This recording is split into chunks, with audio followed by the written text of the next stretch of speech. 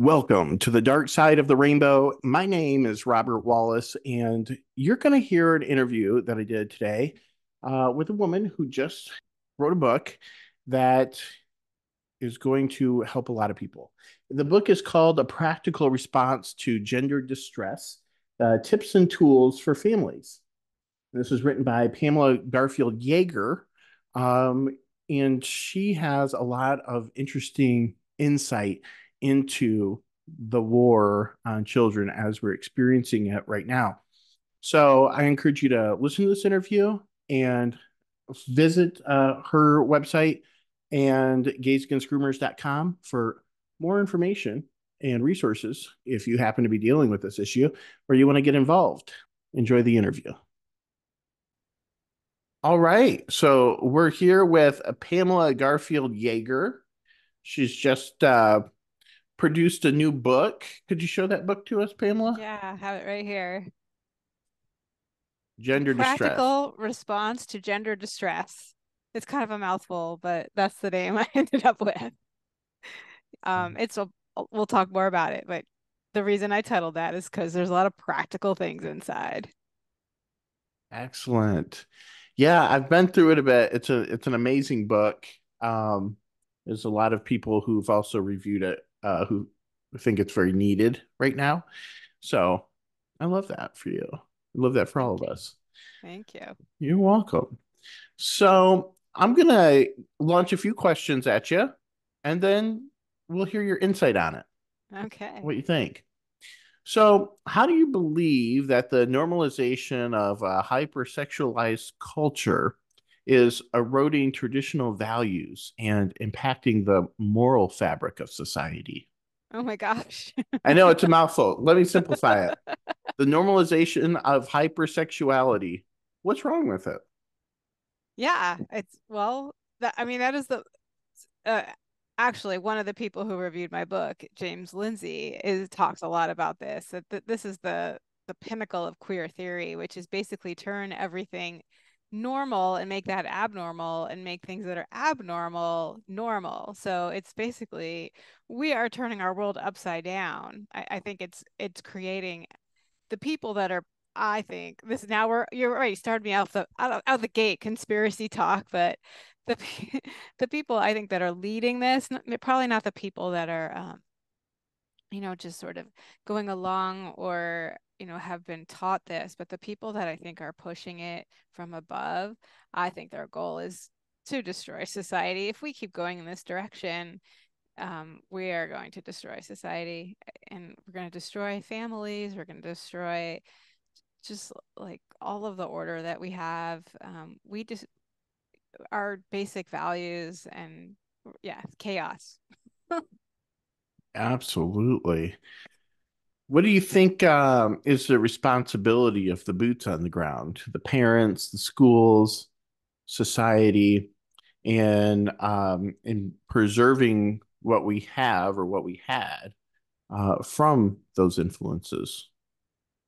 Yeah, I mean, I think the biggest responsibility is to speak up and to not pretend or not dismiss that this is serious. To acknowledge that this is serious and to do something about it. And when I say do something, not I know not everyone's going to write a book, not everyone's going to have an Instagram page with viral reels or whatever. Um, but we can talk to our neighbors. We can go to church. We can say we're not going to go along with this. If they make you say pronouns at work, you just don't do it. And even you can even explain why. Like, I'm not going to do this. This is causing problems in society, and this is not something I agree with. So I think those little things go a long way. People are afraid to, they don't want to make waves, or they just want to get along. And I think we can be respectful and but we can speak up because there is this sort of false consensus, I think, that's happening because so many people are self-silencing. So if we can break that silent majority, to actually speak up about it and not let kids get sucked into this so easily, I think that would go a long, long way. Yeah, yeah, it would. We're the first line of defense between the kids and the outside influences. the Yeah, for lavender way. protecting the kids. Yeah, I mean, that's obviously your entire thing. And that's so yeah, I think it's weird that there are a lot of people now that don't recognize that protecting innocence of children is important, and that if you don't do that, that will disrupt their psychological development. One of the things I talk about in my book actually is the reason a lot of kids are gravitating towards being trans is because they're exposed to porn at too young of an age, or very hypersexualized things, and it I don't know if you can call it traumatize them, but it impacts them to the point where they do not want to grow up to be the man or woman that they're supposed to be because they're afraid of what they saw. And then they also don't learn how to interact with each other. So all these things, all these ways that kids are not being protected, eh, we need to protect the children. Yeah, it kind of makes me wonder about, how the first thing you were saying is, it really seems like a top-down operation. Seems like we have Yes. influences that are telling organizations how to run, and then they are raising up their own leadership who's following orders. But it makes me think about the individuals themselves who are so happy-go-lucky about pushing this, because it's almost like they are projecting their own wild youthfulness, their own rebellious, uh, you know, heart in a sense, and in a way that will create a new world. So, like when we're kids, we think, oh, abolish the establishment, or, we should be able to do whatever we want, and, lawlessness because, freedom. Mm. And It's the opposite though, really. yeah, it really is, because you need those boundaries to experience freedom. And then you put these people in leadership, and then all of a sudden they're kind of like, pushing it out there, like they want to see, like, an experiment, what's going to happen in the world if everybody just does whatever they want. Yeah, I What do don't know what they you, think. yeah, I don't know. I'm just taking a minute to speculate. Um, what do you think that the current emphasis on transgender issues is doing to undermine societal norms, particularly gender roles? Yeah, I mean, it's weird. So the W Path files just came out. I'm sure you're very familiar. Michael Schellenberger kind of led that effort. A woman named Mia Hughes wrote it to give them credit. And they got a lot of inside information from W Path. That's the organization that's supposedly the experts that are quoted to say, well, they say this is the right way to do things. But what the WPATH files did was expose that they're really corrupt and they don't know what they're doing, and that um, it's pseudoscience and it's activists and not doctors and ethical therapists. What do you think the current emphasis on the gender issue roles is doing to undermine societal norms, particularly around gender roles? Oh, right. So what Michael Schellenberger was saying when we were having this conversation when the WPATH files came out, uh, which is these files that show the corruption of WPATH, that he couldn't understand how we went from the 70s where we had this cartoon and this show and record really called Free to Be You and Me. And that was where those are the stuff I grew up with, which was basically that boys and girls the message was boys and girls can do what they want. You don't have to be locked into these rigid stereotypes. However, the transgender movement has kind of set us backwards, where now if you are a boy that likes to play with dolls or a girl that likes to play with trucks, like they just put them on puberty blockers and say that kid is trans, and basically are trying to convert them out of being just like a human being in certain ways.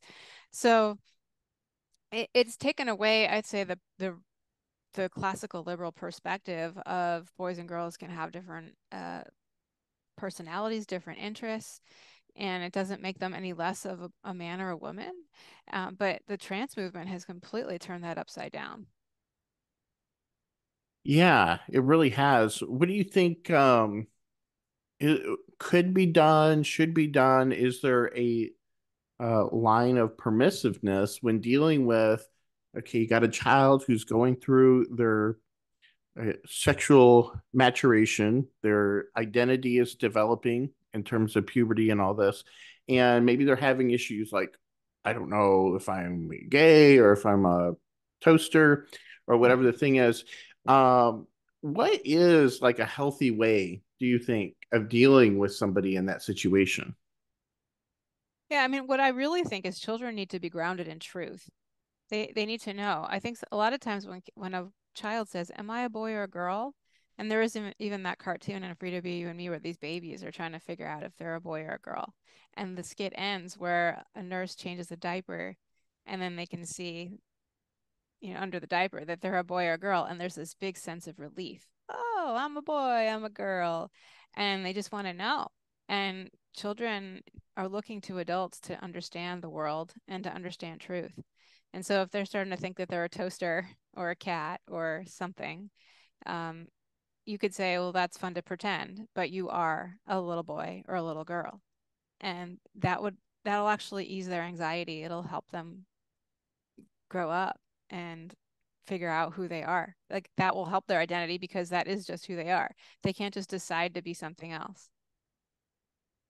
It's interesting. So you're almost saying that if a parent didn't affirm every will o' the wisp notion that came through a child's mind, they might actually have a strengthened sense of who they are.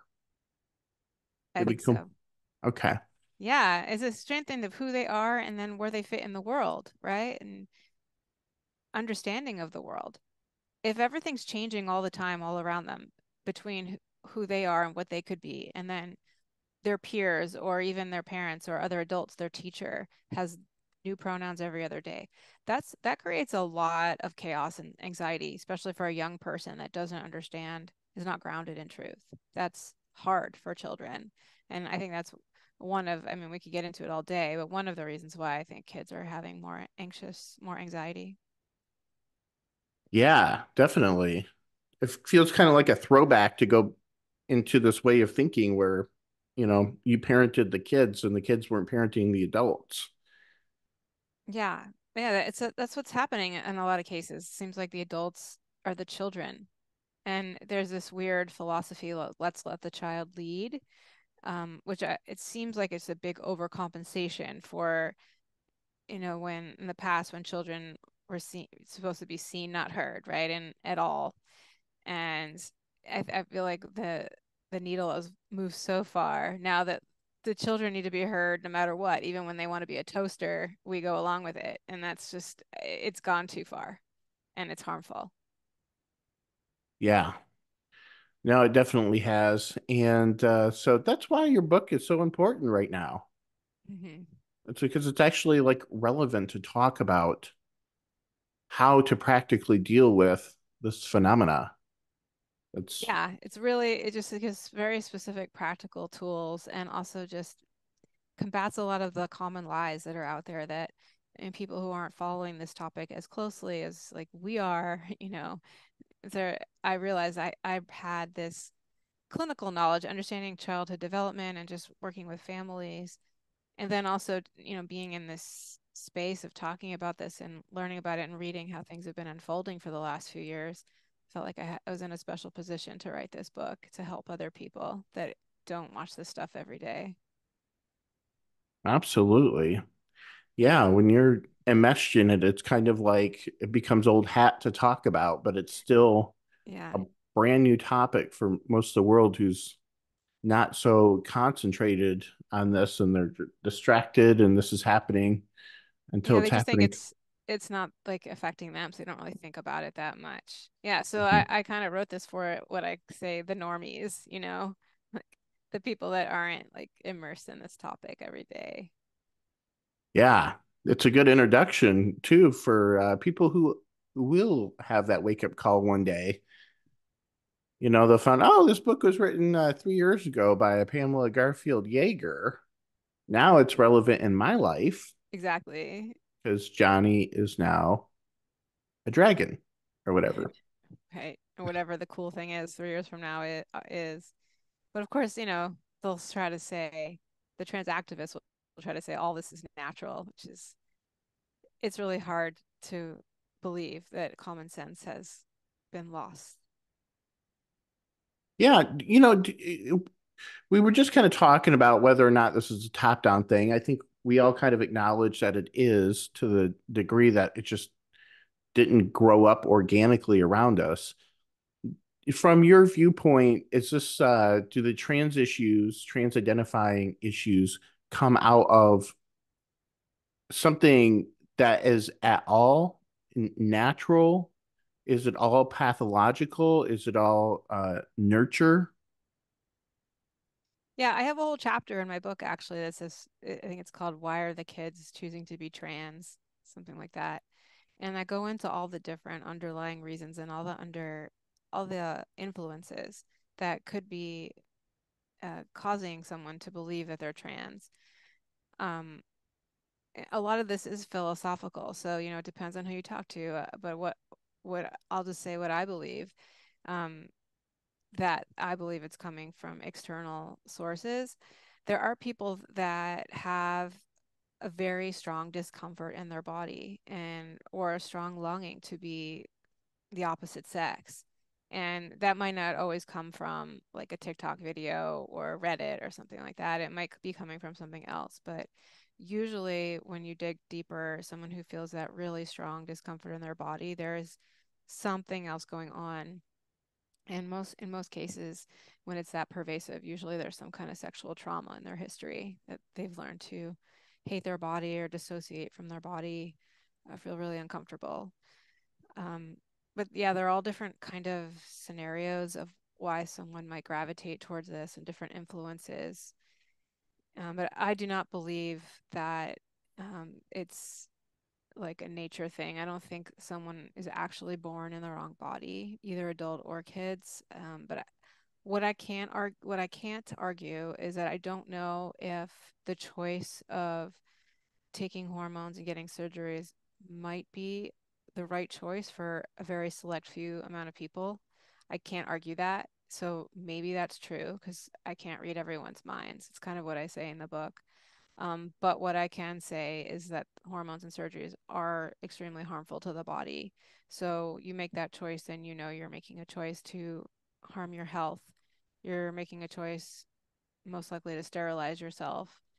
And you might be digging deep, falling deeper into a hole away from the things that might help you feel comfortable in your body, meaning like perhaps the sexual trauma. Because doing that often is a way to escape, you kind of shed a skin.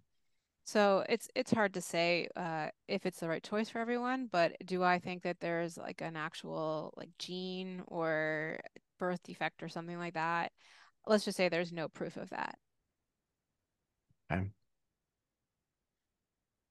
So that leads me to my next question. What do you see as the underlying moral decay contributing to not just trans identifying uh, individuals, but the suicide rates among children and adolescents? Even a really high amount of suicides after transition. Yeah, the whole suicide thing, that's their weapon, right? That's the thing they use to, I call it emotional blackmail, to blackmail parents to go along with this, for people, for even legislatures that are thinking about laws around this.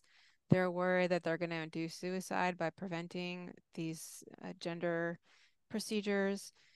However, it's all a lie, and it's really what it is sort of a half truth about the suicide. And the reason for that is because the people that tend to gravitate towards the transgender world, they usually have underlying mental health issues that would lead them to be more suicidal.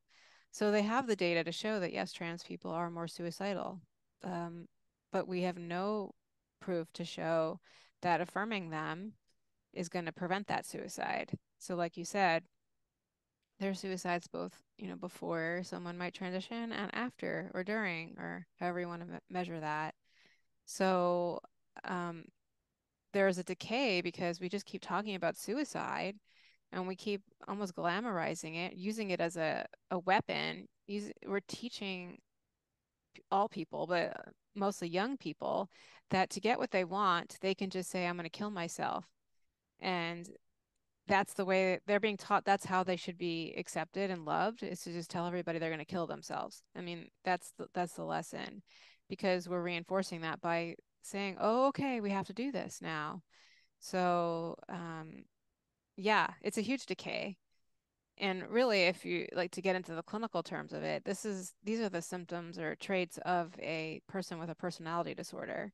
And when someone has a personality disorder, a lot of the treatment is to help them learn ways to ask for what they want and what they need without threatening suicide, so that they can build stronger relationships, that aren't about blackmail. Because of course someone in the moment is going to say, okay, I'll do what you need. Like, I won't break up with you, for example, because I'm afraid my boyfriend's going to kill himself, so I won't break up with him. But that's not going to make a long lasting relationship or true connection. So that's kind of what we're doing here by keep using this suicide narrative. Is we're teaching them that this is the way they get what they want. This is the way they connect with the world, and it's super unhealthy. Yeah, and it's that, to use your word, it is creating a decay. Do you think we know that there's a high percentage of autism among the trans identifying population? I don't And I don't think it. I know that. oh, Yes. right, right, we know this. And hmm so I wonder, it's kind of like what came first, the chicken or the egg? What came first, the trans identification or the suicidal tendencies? I wonder if a lot of that, the mental stress that leads somebody to conclude that ending their life might be some kind of solution, might somehow be tied in with that lack of self-confidence, or a sense of identity, which leads them to start exploring these alternative routes to begin with. Yeah, I mean, I think it's all circular. I'm not sure which is the chicken or the egg, but um, I do believe if there weren't all the influences out there in the media and politics and commercials, um, just on the town where there are flags, when you go to the coffee shop, if like all these things weren't in front of us all the time, I think someone who felt a little lost, lonely, doesn't is struggling to fit in, or just having other struggles, they might not land on the transgender identity. They might land on something else. They might just have other difficulties. But I think that there's this expansion of trans is because of all these external influences. What I see is all these trans influences are preying on the vulnerable, is how I see it. And the autistic people are one of the biggest groups out there that are being preyed upon. They're being marketed to, is what they are. They have their own flag. They have several flags. I made this little reference in my book.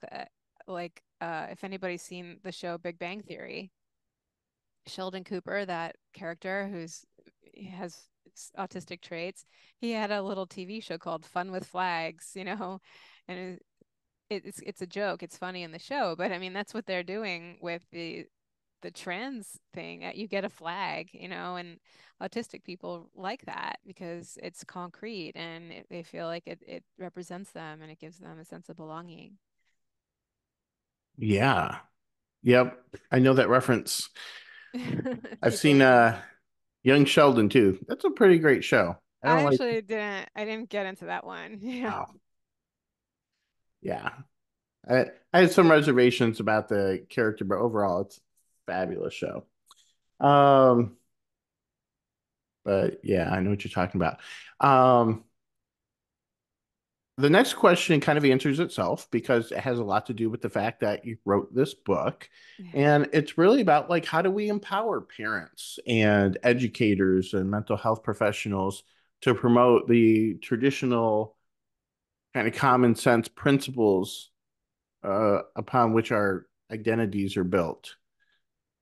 How do you? Yeah, I mean, that's Mhm. my entire mission, is to empower parents, because I think that that's one element of this, is how we've gotten to this place, is that parents have deferred too much to experts, and they don't believe in themselves the way they used to. As parents, they think, well, I'm just a mom. I don't have degrees. I didn't study psychology, or I didn't study medicine.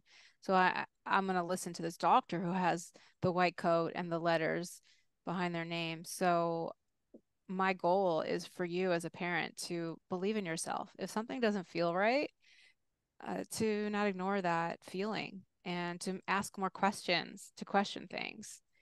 Because just because the experts say doesn't mean it's good and it's true. Um, I don't think we need to dismiss literally every single thing an expert says. However, I do think we should never listen to experts blindly, and we should very much believe in ourselves. And when someone, for example, says, would you rather have a dead daughter or a live son? And your daughter has never shown any signs of trans until they were on YouTube for several hours a day recently, and you know that this is because your child was influenced from the internet, don't listen to that doctor. Like think for yourself. And that's a lot of what this book is about. It is to empower parents, to give them the knowledge so that they can say exactly, like counter a lot of these lies that are being told. And I kind of say some things that are like clinical. If you're talking to a therapist, like, why are you, teaching my child things that are against what dialectical behavioral therapy teaches, which is, to ask for help appropriately. Why are you talking about suicide in front of my child? We know that that's not, that goes against the guidelines for suicide prevention. Um, and really, and just the basic question, can you show me the data that you're quoting this from? Like, where are you getting this idea from? They're basically just parroting it without understanding, or they've never read the studies, because all the studies that they quote they're false. They've been retracted. So ask them to literally show you this study so you can look at it and see that there may be like five participants or no control group. None of them have control groups. So all these things, like, push back, ask questions, and have discernment. Wow, Yeah. that was like the golden hammer for that whole phraseology that gets pushed. You know, dead daughter, living son Yeah. thing. I have a whole It's chapter on that. So yeah. yeah. Well, good. People need to go through this and discern the anecdotal from the real. Yeah, there's two things. There's one, like, the data is just false, so it's a lie. And then there's just the common sense of, like, this is just wrong. Like, it's just wrong. You don't talk about suicide to a kid in front of them and say that they're going to kill themselves. What, do you have a magic ball or something? How can anybody know someone's going to kill themselves? Even if we've had this data, which we don't, you would never do that. Like, if someone is at high risk of suicide, you never sit there and be like, well, they're going to kill themselves. Like, no, you don't do that. That's just wrong. And I would push back if I were a parent. I mean, God, if any expert did that to me, oh, they'd get a mouthful. Absolutely. Let me ask you then, what do you feel like, or what do you think, based on your experience, uh, should the world look like? Should society kind of um, be like with regards to, okay, so there's gay people in the world, there's people who identify as trans. We don't need flags up everywhere we go. We don't need propaganda reminding us of that. Um, how could all this fit into the delicate ecosystem of our culture? Well, I mean, I really wish I had a time machine. And maybe if we could just take, the DeLorean to back to, I'm not sure what year, maybe like 1994 or something, the way the world was then, that would be ideal for me. I liked it then when it comes to this gender stuff. It wasn't every day. There were people who were gender nonconforming. I'd say gays and lesbians were mostly accepted. There wasn't gay marriage yet, but it was just a level of acceptance that was okay. And it just wasn't on everyone's radar. There wasn't virtue signaling all the time. People were just living their lives. People were allowed to think for themselves.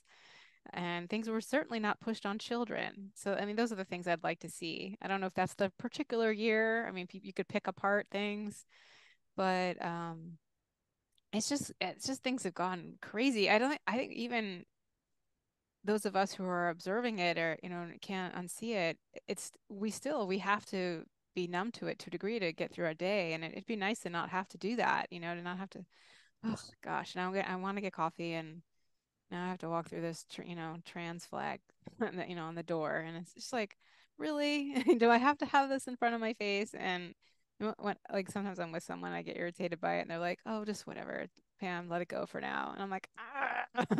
It's just like, I just wish I didn't have to, like, when I'm just trying to go about my day, that I didn't get like slapped in the face by it. And I'm an adult. I grew up when I didn't see all that stuff. So kids are seeing it all the time. So yeah, it'd be nice if society could just let it go and stop trying to tell other people how to think and feel all the time. Yeah. What degree of this growth and phenomena of this trans and queer identifying youth do you think is just pure social contagion? Yeah, I mean, I'd say most of it. Um, I can't put a number, but nah, I'd say almost all of it. Yeah, it's hard to say. I mean, if it's constantly in their faces, yeah, I have like, in the book I go into like all these different influences, and like I show the picture of when the White House had the trans flag up in the middle, on Pride Month, and it was just in our faces constantly. How could that not have an influence? I just I just don't understand how anyone can think it's natural after, if this is the world we live in. Right. What do you think is the difference between gay people and the uh, trans agenda, let's say? I mean, obviously, we know the difference of sexual orientation versus I'm in the wrong body completely. Right. But we see in these two, like you were just saying, we've had the trans pride flag flown during gay pride Yeah, month, the progress flag, the right? progress Which is flag. kind of That's like the right. communist flag, actually, in my opinion. But Yeah, there's a lot of stuff going on there. They're including race on that now. You see the brown and black stripes. It's nothing to do with sexuality, nothing to do with being lost in space in the wrong body, right. and nothing to do with you know being attracted to the same sex. Now it's pretty much everybody but straight white male and female. Yeah. Um, so what's the difference between that and gay? I mean, the biggest one is you don't need procedures to be gay, right? You don't need to be a lifelong medical patient and provide lots of profit for big pharma to be gay. So that's probably the biggest difference. This is probably not politically correct for your podcast, but I do think there are, especially kids that are they're opting to be gay, or exploring their gayness when they might not otherwise, because they don't want to just be that normal straight het cis whatever, and so they might choose to be gay for a while too. I'm not saying I don't believe I believe that, some gay people, it's not a choice. That's my belief, but I do think that there are influences there too. So, but either way, like, if you decide to be gay, you're not chopping off body parts. You're not uh creating disabilities. You're not sterilizing anybody. You can decide that if it's true, you could just, like, a young person could decide that was a phase. I mean, I remember, like, in the 90s, like when I was going to college, like that was a phase for a lot of young women, like to explore, am I lesbian or not? And then they decided they weren't, right? So, none of them lost their breasts through that exploration phase. None of them sterilized themselves through that, and then maybe some of them realize that they were lesbians, and that's fine too. But that's the big difference, right? When you're trying to figure yourself out, you're not making lifelong uh, damage to your body. Absolutely. I mean, even as a gay person, don't tell anybody that I told you this, Pamela, but I am a homosexual. Oh Um, no. Oh, I'll keep your secret. uh, I had a couple of experiences with a couple ladies, we'll say, some so-called girlfriends, and that was completely spurred on by the pure pressure to assimilate toward a heteronormative society or to find myself as being straight. So if myself in that situation can cause myself to try to experiment opposite to what I really was, I think that says a lot about what you just said, how it also can go the other way. You can have very straight people looking around at this trend thinking, maybe if I just try, or maybe if Yeah. I did this or that, maybe there's some angle, and it's unfortunate confusion there. Yeah. And you're rewarded for it now, which is weird. You can't just be, right? Like if you're a gay man, that's cool. You just are, if I'm a straight woman, I just am, and that's cool. But there's like social rewards now for being certain identities, especially for young people in their peer groups, teenagers. You're boring and, lame if you're just like a regular cis het, especially if you're white. I mean, that's like a big sin, right? So um, they're being trained to hate themselves. So of course they want to explore and choose to be something else. Yeah. Yep. It's definitely not healthy. Mm-mm. It's not natural. Not natural. So that's another thing to think about. Like, what are the messages your kids getting at school, among their peers, and then also maybe from their teachers and the curriculums. Social emotional learning. It's teaching a lot of kids to hate themselves for simply how they were born. And so if you learn to hate yourself, then you might want to have another identity. You might want to change your name and your look and then get a bunch of flags in a parade and perhaps even an assembly and told that you're stunning and brave. That makes sense. And you just made an interesting point, because not only are people being shamed into hating who they are, but they're also being rewarded for changing that identity. Exactly. Yes, definitely.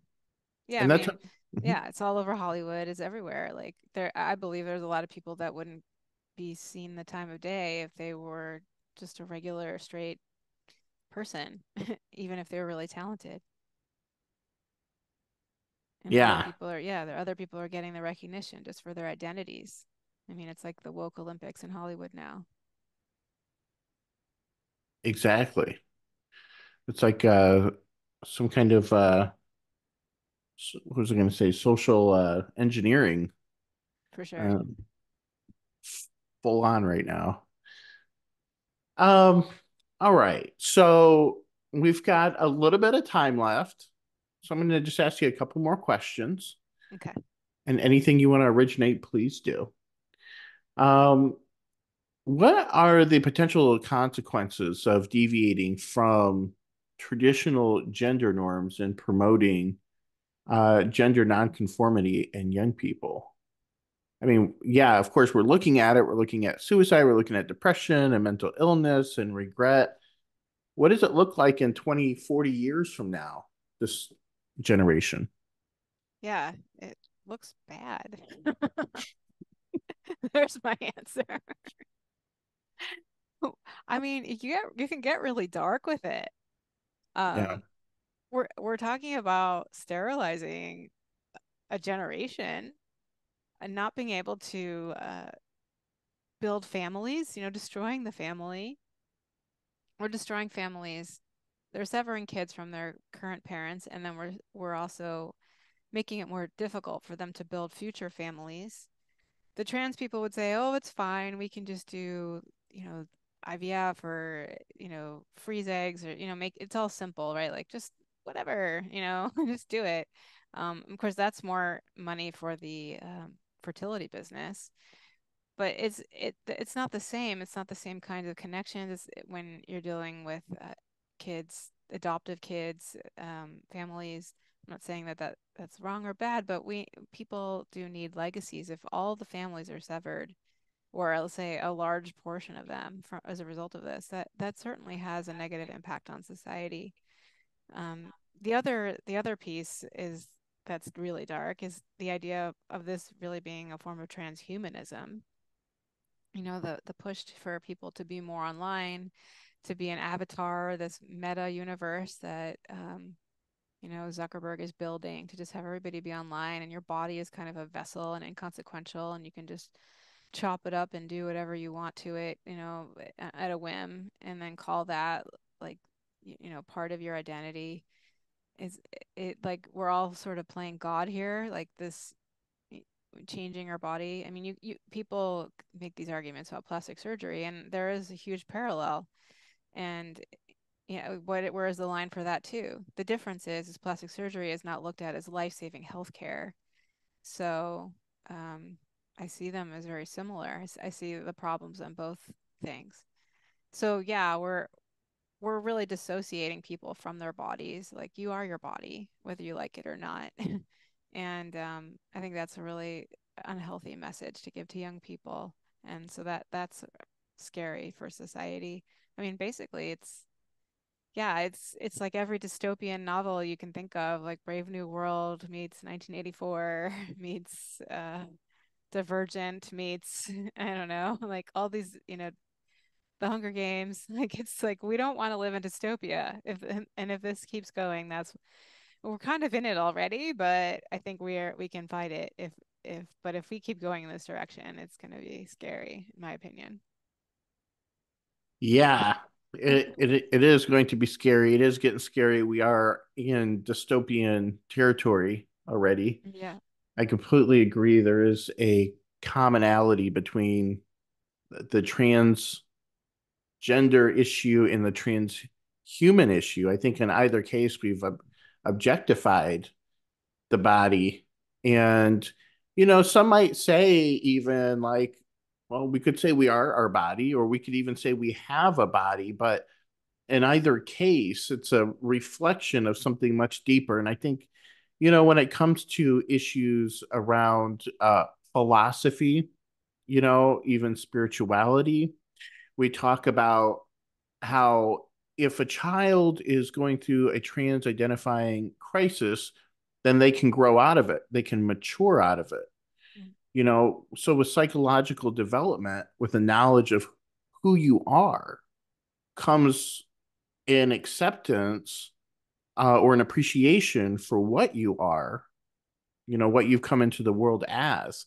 And when we take away that and we make a society that's just based on like likes and social media Yeah. appraisal, then all of a sudden it's what's good enough is what society praises, where you're getting your likes and your feedback Yeah, the from. external instead of coming from inside, right? It's such an empty existence. So, I mean, we're seeing this already with social media, but this vast emptiness in our culture is becoming more and more pervasive. And I think this trans thing is just one way it's manifesting. Mm-hmm. Yeah. So with regards to that, online communities, social media platforms, they are influencing the moral compass of young people.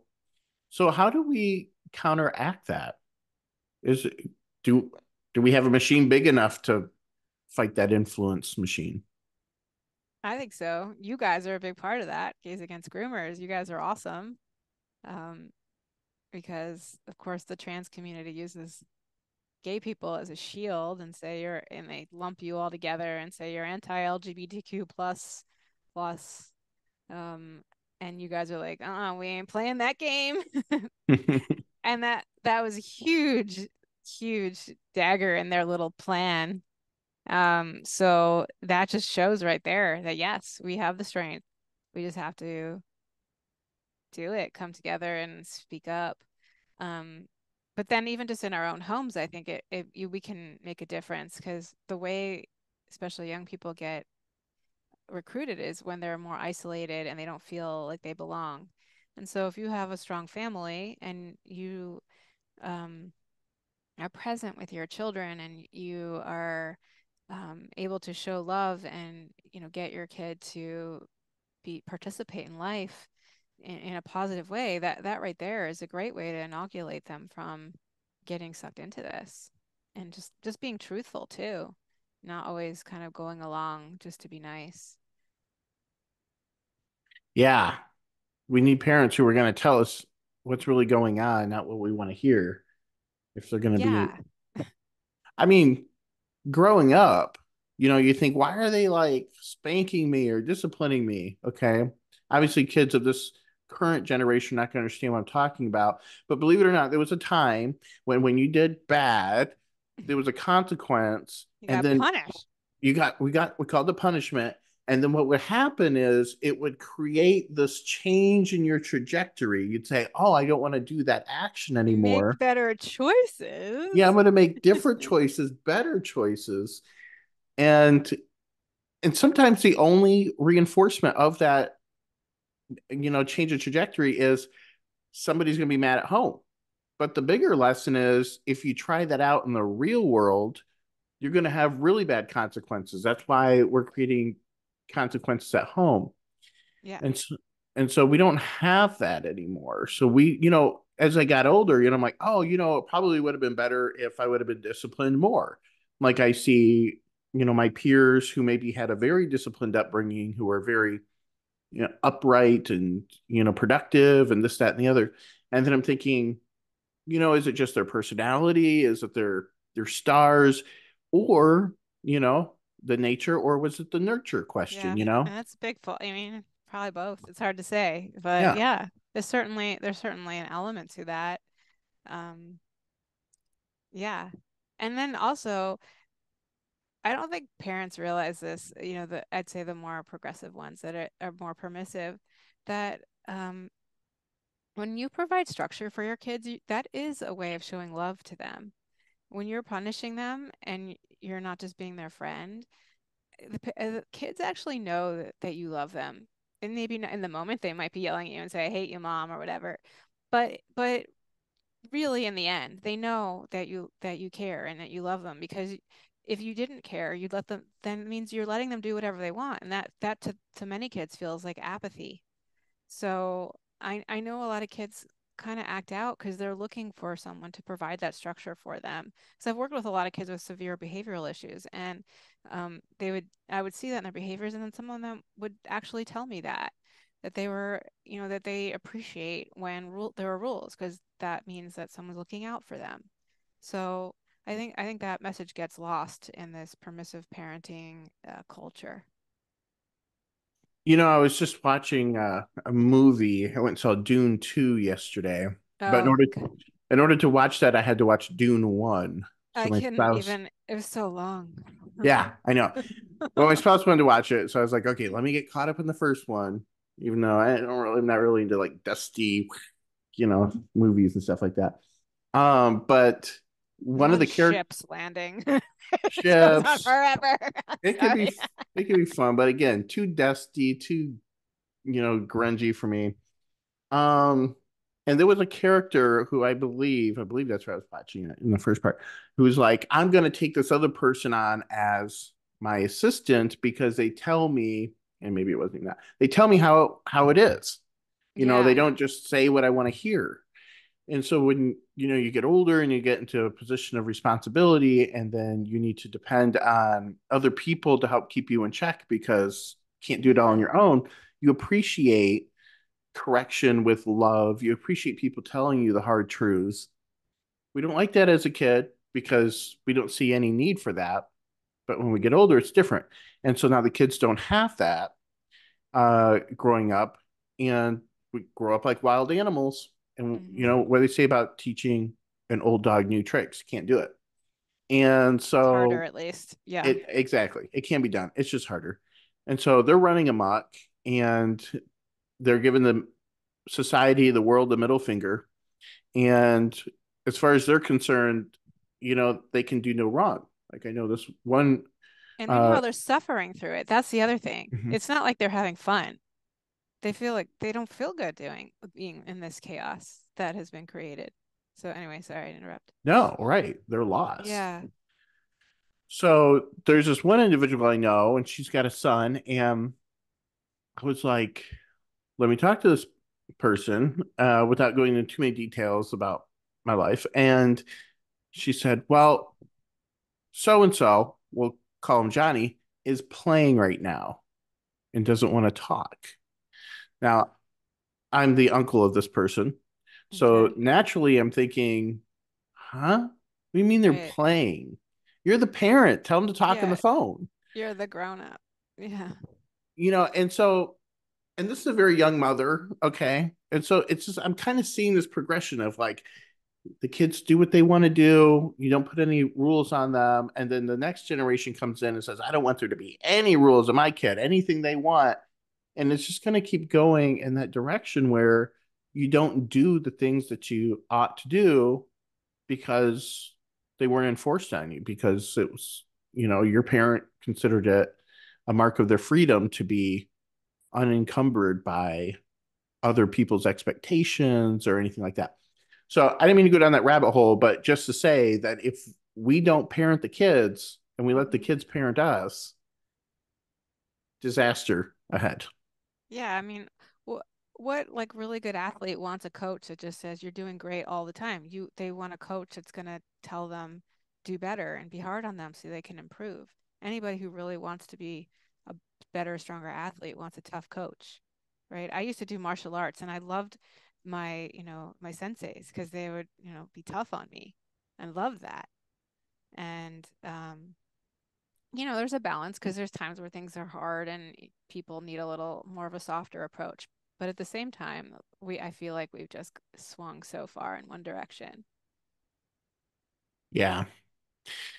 No, we have, and it's made the necessity for your book, which Yeah. is crazy that we're, down this rabbit hole, but it is a real reality.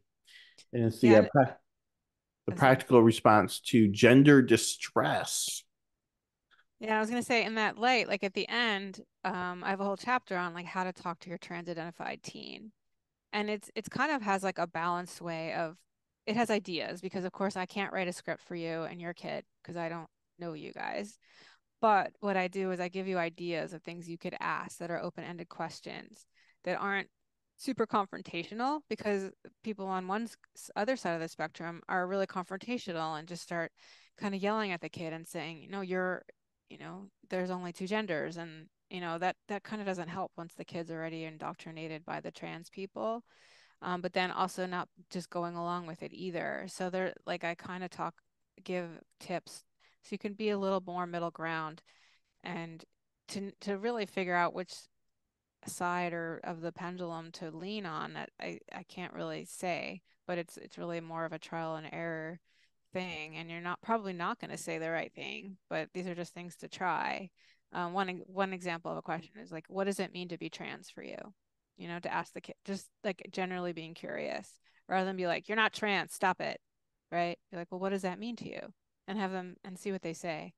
And most likely they won't have a real answer because it's so vague and they probably hadn't really thought about it. They just are kind of going along with it. And a lot of the questions might be upsetting because you're kind of poking holes in their ideas. But hopefully, cumulatively, it might help them get back to reality. So that's sort of the goal, and those are some of the tips that I have in there. That's amazing. That is a really important part of your book because communicating is the biggest problem that people are facing. Parents don't Yeah. know what their kids have been told all day, and they also don't know the right answer because so many landmines have been set up in the minds of these kids to say they're going to say this, and that's Transphobic. yeah, that's transphobic right there. And so it really is a trial and error game with whoever you're talking to see how far developed they are, how well they understand their own situation, etc. So, Hmm. well, Pamela Garfield-Jaeger, we had such an amazing talk with you today, and I thank you so Thank much for you. your time. Would you, for our viewers and listeners, again share your web address, your book title, all that? Okay, I got the book here sitting next to me, so I'll do this. A practical response to gender distress. It's pink and blue. I have a picture of this like kind of warped family on the trans flag. That's what the meaning of that is. So, because as we said earlier in our conversation, this is about destroying families, and my goal is to strengthen families. So that's what's that.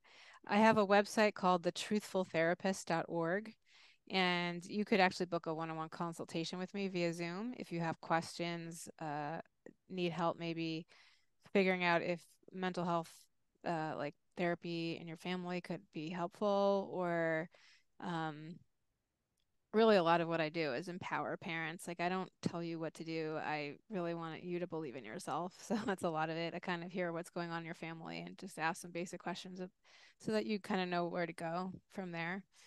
I have an Instagram, which is the dot truthful therapist. My Twitter is truth therapist. I couldn't do the because it doesn't fit in Twitter. I have a Substack, which is Pam, the Truthful Therapist. So the Truthful Therapist is the theme here. I'm a truthful therapist, and that's a lot of what my handles are. So if you Google my name and Truthful Therapist, you'll find stuff, information from me. Great. Yes, you are well known as a truthful therapist. And other question, or actually other statement, I hear this book's doing pretty good on Amazon. Where does it sit Yeah, right now? well, I mean, they have these categories, and it's fun to watch like how they rank. And right now, I'm in number one in the teen LGBTQ plus books category. And it's really fun because mine's on the top, and then below it are all the kind of disgusting, really sexually explicit books that like Moms for Liberty and you guys have been pushing back against. So it's kind of fun to see mine sitting on top of these like icky ones. Like there's one called All Boys Aren't Blue, which is really ha sounds innocent kind of, but it's not inside. This book is gay. Anyway, mine's on top of those on that list, so that's fun. Um, and then yeah, it's also like these things. I don't know how they calculate it because it keeps changing, but that there's the general LGBTQ plus and demographic issues books, and it's been sitting at like between like 6 and 10, and keeps moving around. So that's fun to watch. Yeah, so I appreciate the support, and hopefully more people buy it. And more people will read it, then like just it'll get word of mouth. uh, it'll sell itself that way. So yeah, it's pretty easy read. It's not weighed down by a lot of like history and theory, and I don't even use a lot of clinical language. It's really for someone who just really just wants the facts and wants like what to do practically. And then at the very end, it has a ton of resources. So pretty much every website, other books, like tons of other films. You guys, Gays Against Groomers, are listed in the resources. I have pictures and graphics. I even used, I assume Jamie did it from Gays Against Groomers, like her graphics Save the Tomboys from you Hmm. guys, so it's got like pictures in addition to words to really get the message across and for people to understand what's going on and how to fight it. Excellent. That's amazing. Well, I hope everybody checks out Pamela Garfield-Jaeger's book, A Practical Response to Distress, Tips and Tools for Families. And follow us on Spotify, iHeartRadio, iTunes, Podbean, wherever podcasts are had. And it was great talking to you, Pamela. Thank you so much. Let's do it I again sometime. appreciate it. Yes. All right. Thank you.